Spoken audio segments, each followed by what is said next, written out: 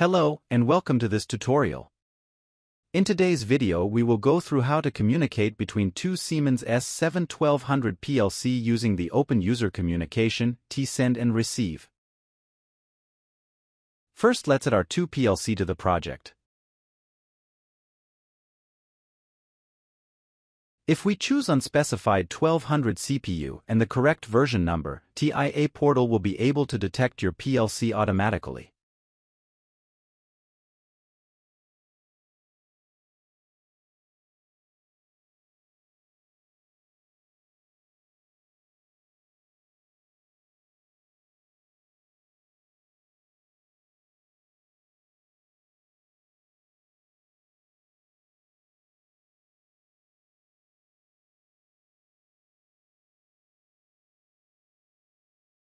In the security setting we don't want anything that could prevent us from communicate between them. I will just uncheck and go without any protection at all.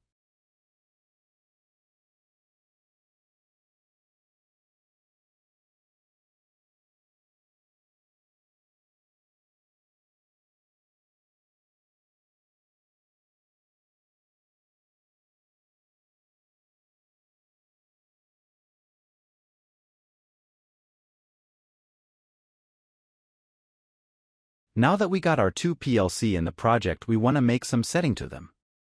Let's double-click on PLC 1. If we now click on the profinet port, we can choose an IP address for the PLC. It is important to know which IP address we use, because we will need it later when we set up the communication. We also want to add a new subnet to the project. If we click on the PLC again and go to the System and Clock Memory tab, we want to activate System Memory Bits and Clock Memory Bits. Just check the two boxes to enable them. Then we can choose a memory address we want them to start at.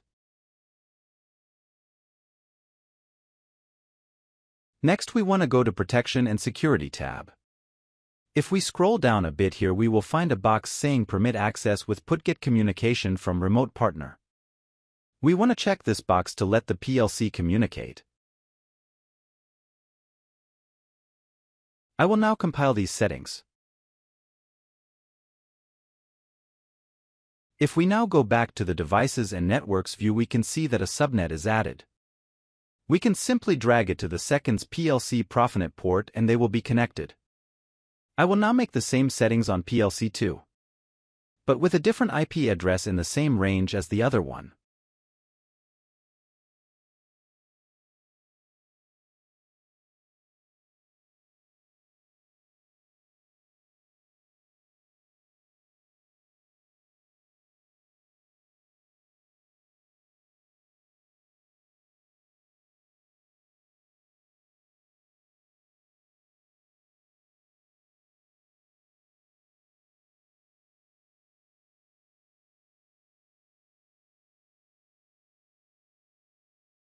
Now that our hardware settings are done, we can go to PLC 1 main tab and do some programming.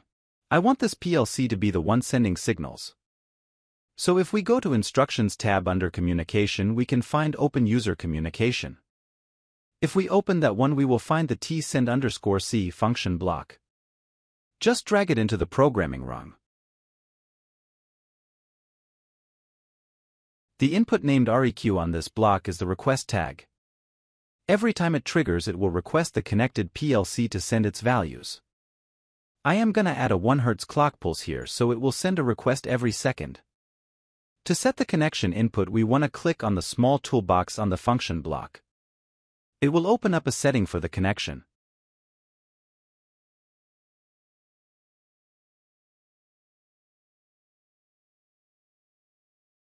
Under the connection parameter, we want to choose which partner PLC we are connected to.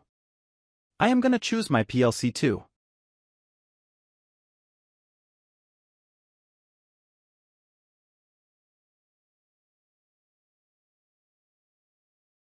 Here we can see both our PLC IP addresses. We need to make a new connection data for the connection. It will make a data block for us. And then do the same on PLC 2.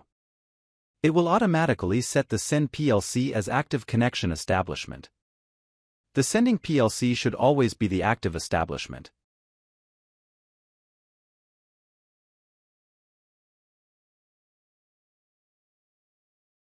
Our connection parameters are now done. If we now check under System Blocks of our 2 PLC, we can see that TIA Portal added a send and receive data block for both of them. They can be added directly to the connection input of the function block.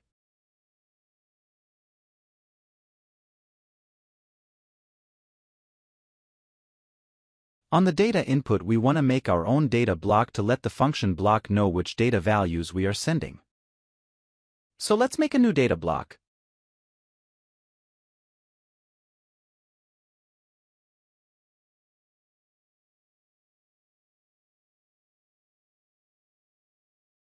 I will add 3 tags to the data block, 1 Boolean and 2 integer tags.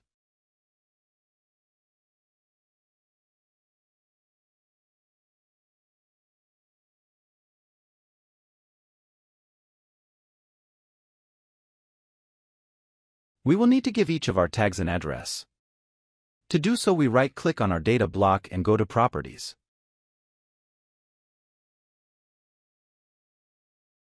Here we need to uncheck the box which says Optimize Block Access. Then we need to compile our data block.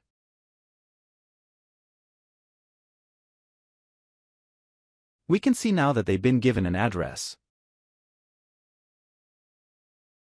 Then we can simply drag the data block to the input of the function block.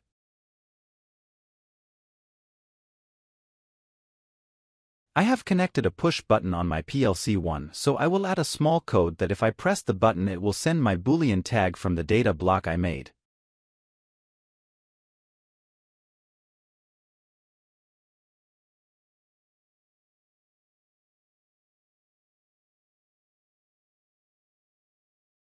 Now we are done on the PLC1 side. Let's go to the PLC2 main tab. Here I will add a recieve_c function block instead of the send one.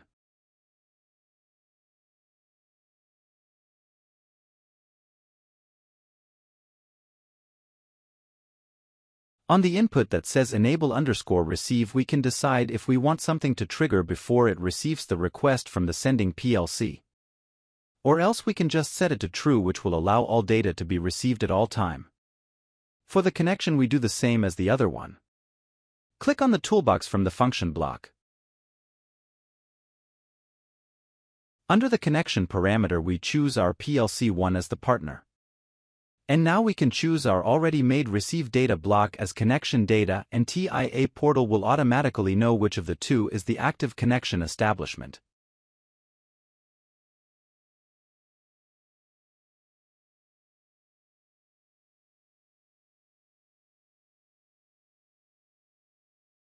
And for the data input of the block, we want to make a data block on this PLC2.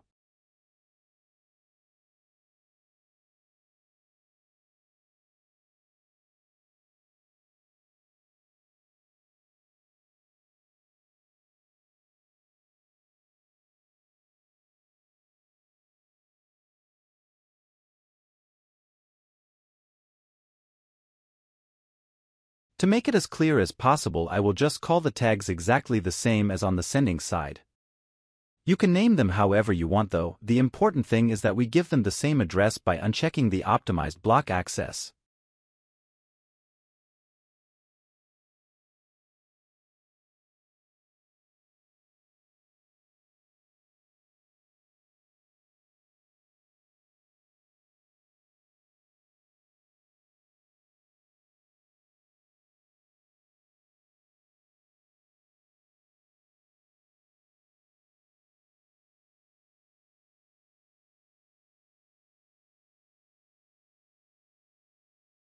Now we just add the data block to the data input of the function block.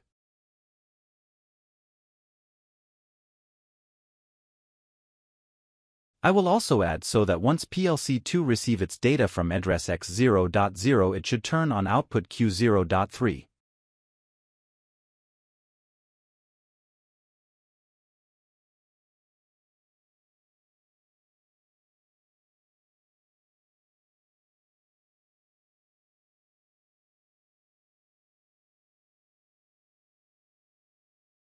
Then we can compile and download to both of the PLC.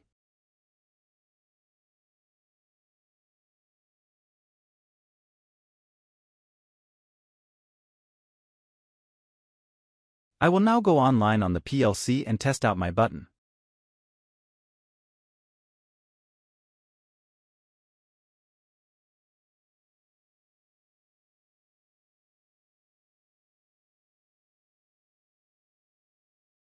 As you can see, when I press the button on PLC 1, then PLC 2 will receive its data and turn on output 3.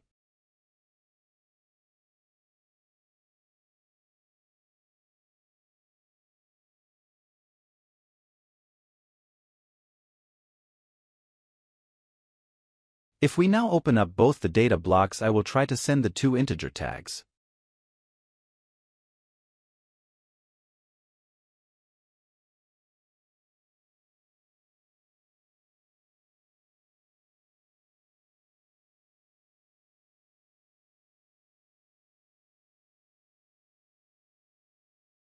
If I now modify the value, it will send it over to PLC 2.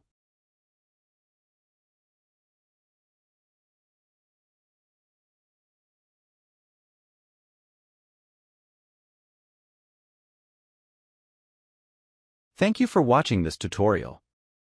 If you liked the video, give it a thumbs up and subscribe.